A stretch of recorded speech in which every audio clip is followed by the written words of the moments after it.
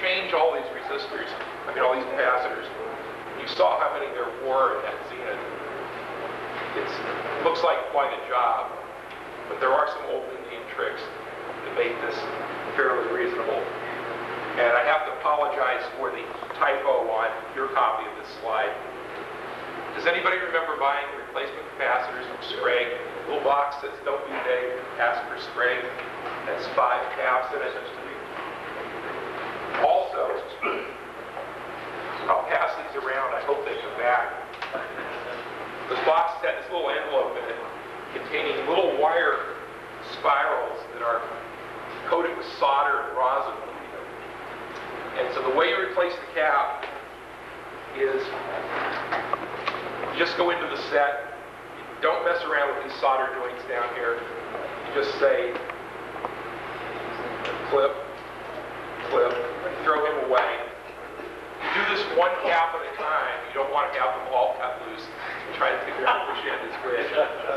The other thing you want to pay attention to is the band on the end of the capacitor is the outside foil. That will typically be grounded. Some places it doesn't matter. In reality, it probably doesn't matter anyhow. But a properly assembled radio has the outside foil on the cap grounded. So you put your new capacitors in the same way with the band on the ground end. Yes, sir? Many of the new Milars don't have a band. They're not marked? Oh, well. So much for tradition.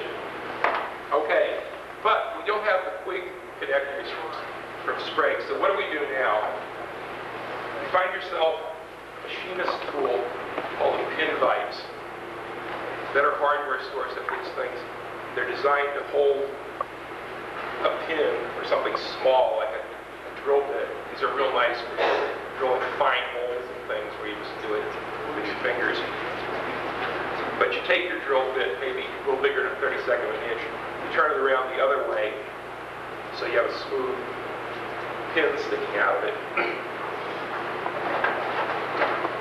You take your new capacitor, and after a while you'll figure out how much to cut off the ends of it.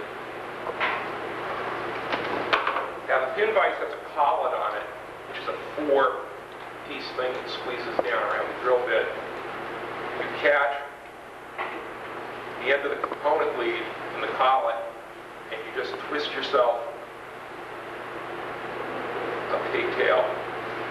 You don't make it tight, you leave open space in it so the solder will flow in. If you're real compulsive, cut that little straight piece off it.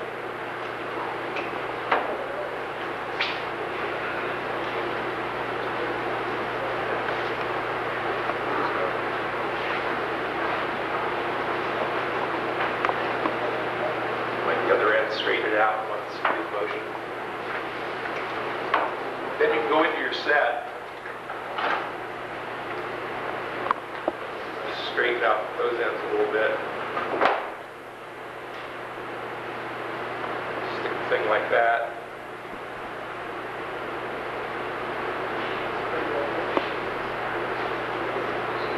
And like that. Solder it.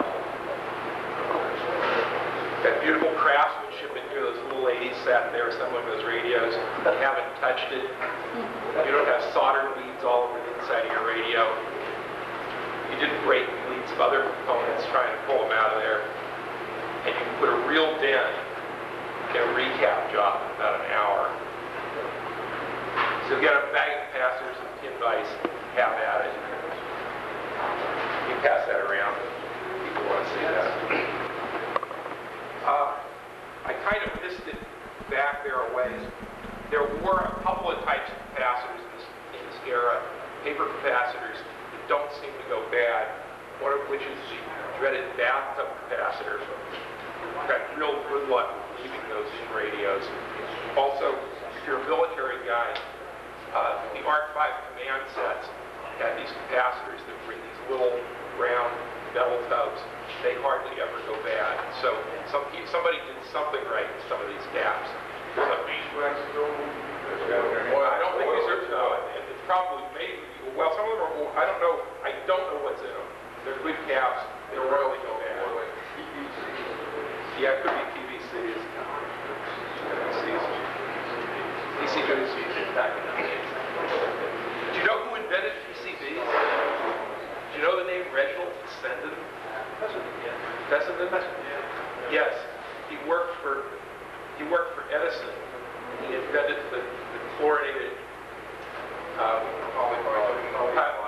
oils to build transformers with. The guy was a chemist by training. Don't know.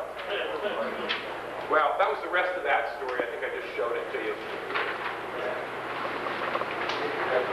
The other numerous components that cause problems with resistors.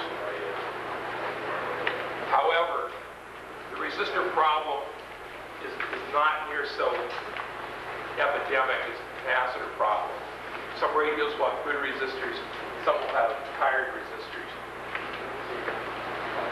The resistance values usually increase. Find yourself a 470K resistor and stick your ohm meter across it. Don't even worry about taking it out of the circuit. If it reads a meg and a half, you've got a problem. And then you want to go in and replace all of those guys instead. The higher values are affected more. The lower values, spot check a couple of the set. Remember that most of these resistors are plus or minus 20% in the first place, so don't expect them to be real accurate. But when the 100K resistor gets to be 160, 180K, get it out of there. Yeah. Yes. The Radio Shack half waters work just fine. Did you say don't disconnect the resistor? Well, you can, but in many cases you don't have to worry about it.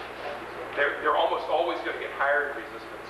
If it reads lower in resistance, well then you can say, well, there's other circuitry that's shorting around it. You know, if you need to be accurate, then you cut one end. But basically they're going to increase. So, like I say, you go to that 470K resistor and it's now a meg, you know you're in trouble.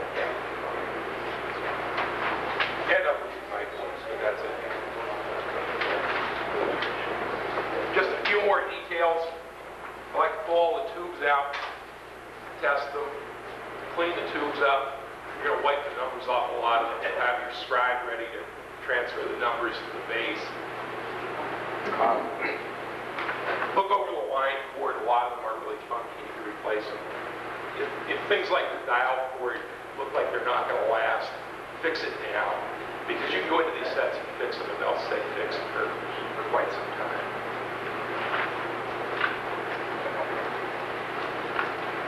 Okay, the payoff here. A lot of these radios, you go in, you replace all the caps, make sure the resistors are okay. You turn that thing on, it plays. And any adjustment it needs is usually pretty minor. And you don't go through the thing of turning it on and having it play. You go dead the next day. Or turning it on and having it play halfway. You go searching in there for what's causing it not to work right. One of the things you need to do with any of these radios is resist the urge to go in and try to solve the problem by aligning the radio. Old mechanic once told me you can't tune junk. That's real sound advice. And so most of these radios need to be restored electronically. And then after that, troubleshooting and repairing them gets real easy. And they'll bring enjoyment for a long time. Thank you.